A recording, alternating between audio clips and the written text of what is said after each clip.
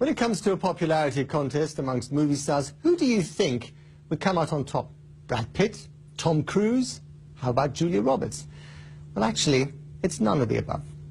Instead, the king of Bollywood, Shahrukh Khan. Berlin may be one of the coldest cities where My Name is Khan will be premiering, but is getting all set for a very warm reception. Festival organizers are gearing up for big crowds, and those who did manage to get tickets for the red carpet premiere of My Name is Khan say they wouldn't miss the show for anything.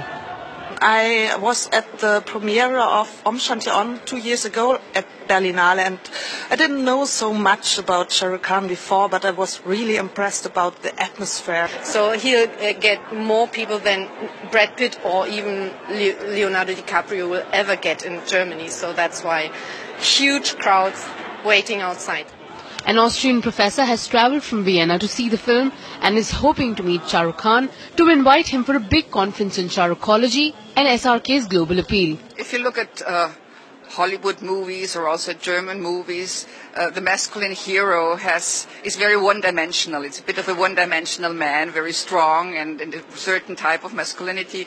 And Shahrukh Khan goes beyond that as this global new Indian hero that is also an ambassador of Indian culture and Indian cinema. The excitement around My Name is Khan is